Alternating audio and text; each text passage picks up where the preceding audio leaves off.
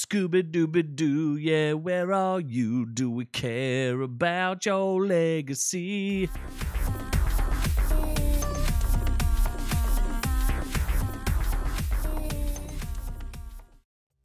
I don't know, friends. Is it time for a Scooby snack or a Scooby not that?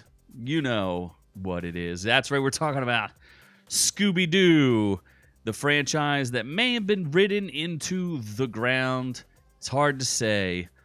I am the man you may know as Z from Our Reviews Will Kill You. I would greatly appreciate a like or subscribe. I always forget to do that. I watch these videos and I go, I should like and subscribe, but I forget because I move on to the next one. But we're going to talk about Scooby Doo. There's rumors of a live-action Scooby Doo. Nothing's concrete yet, and I don't normally cover rumors, but what I want to talk about is, do we care at this point? Has the legacy of Scooby Doo been so tarnished that we just aren't interested anymore? And especially with the people that are involved, it's fascinating, right? So Scooby Doo probably places a place in everyone's heart because Scooby has transcended numerous, I mean, the properties around since, I guess, the 70s. You got the original Scooby and the Harlem Globetrotters, and the Three Stooges, like the old school Scooby-Doo. I think it only aired for like 29 episodes or 3 seasons.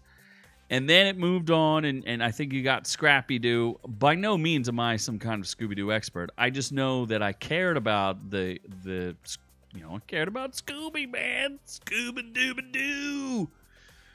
And then, so you had a ton of stuff from the 70s, the cartoon that got replayed and people watched it, right? And then it graduated to live action in the early 2000s?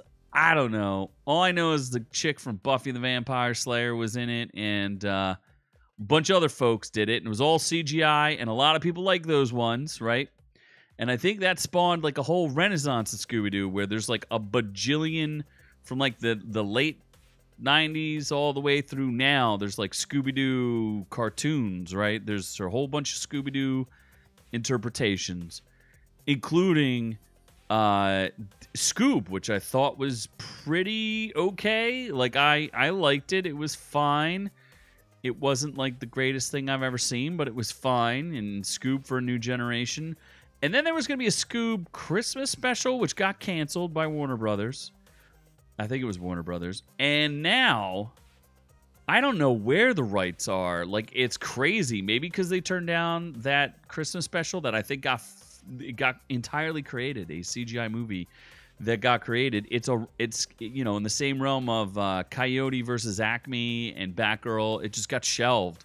And everybody says it's good, but nobody's willing to watch it. Well, people are willing to watch it, but they're not willing to air it. So now Scooby-Doo's in a weird position. And it looks like Netflix has taken a shot at the rights of Scooby-Doo. Let's take a look. This came across the wires on The Hollywood Reporter.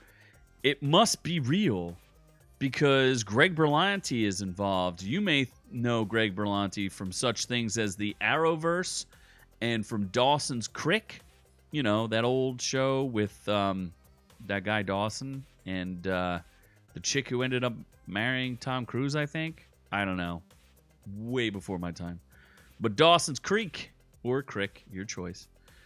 And there's a live action series at the works at Netflix.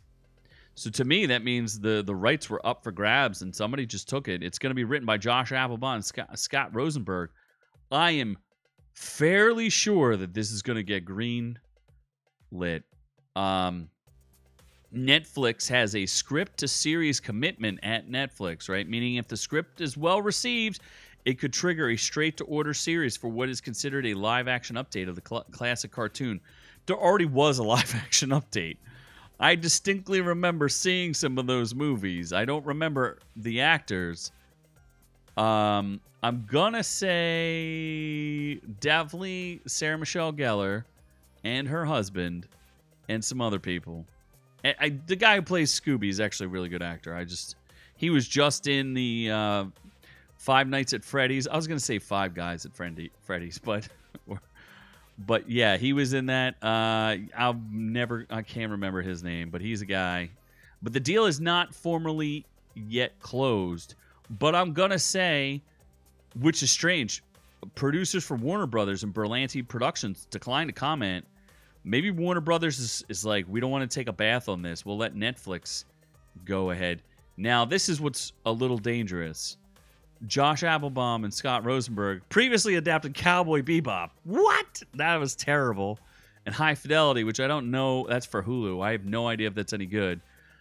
But Greg Berlanti has kind of a, somewhere in the middle reputation there. I think he has a pretty good reputation on some parts of things, especially getting things off the ground, right?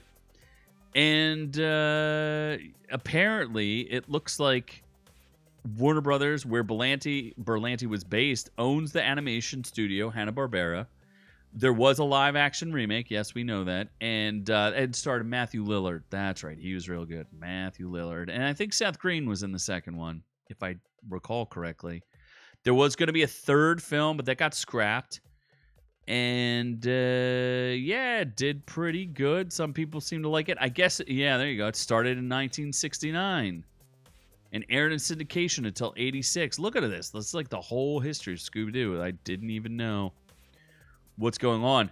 Berlanti seems to have a deal with Netflix, though, because he transferred the Max show, Dead Boy Detectives, which was, if I remember correctly, going to be it connected somehow in the same universe as Doom Patrol, because I think that's where there you go. It's an offshoot of Sandman. So who knows, man? Berlanti most recently was behind The Chilling Adventures of Sabrina. I thought that was kind of a hit. So I guess he's up for grabs because the CW's done and he's just willing to go anywhere he wants.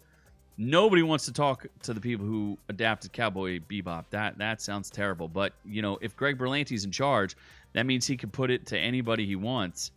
I don't know, I just thought this was some interesting news. I don't know where it's going to go. I think we're going to hear more about it in the future. But I guess with Velma coming out, and especially Season 2, are we done with Scooby-Doo? Like, is there any reason to readapt this? It's weird. It's one of those transcendent franchises that goes through generation to generation since 1969, and people still have fond feelings for it. Where does that leave anything? I'm always of the mind that I will give everything a fair shake. I'm not going to judge it just because Velma is terrible and that's a terrible interpretation. Does not mean that the franchise is ruined forever for me personally. So let me know what you guys think. I think this is an interesting, where are we going to go from here? Have we completely... is this going to be one of those things where, they race swapped and re-swapped everybody, and now that's how they're going to be for the rest of eternity? As far as we know, they're going to go with the original crew? Are they going to go with a CGI dog or a real live dog? I mean, Velma did no dog, so I'm confused about that one. I don't know. Let me know in the comments below. What do you think? Is this a good move, bad move? Do you trust Greg Berlanti? Do you not know who he is? Or are you concerned that the dude who did The Flash and The Arrow and Dawson's Creek, does that seem like a good match for Scooby-Doo? I don't know. I'm caught up in the air. I'll give it a fair shake until it comes out. Let me know what you think. Catch our live podcast. It is here on YouTube, Friday night, 7:30 p.m. Eastern Standard Time. You can also catch us on Rumble, but you can also catch us on iTunes, all those places. We'd love for you to check it out. It's a good time had by all. Like and subscribe. We love all y'all. Thank you for listening. I do appreciate it. But I'm on to the next one.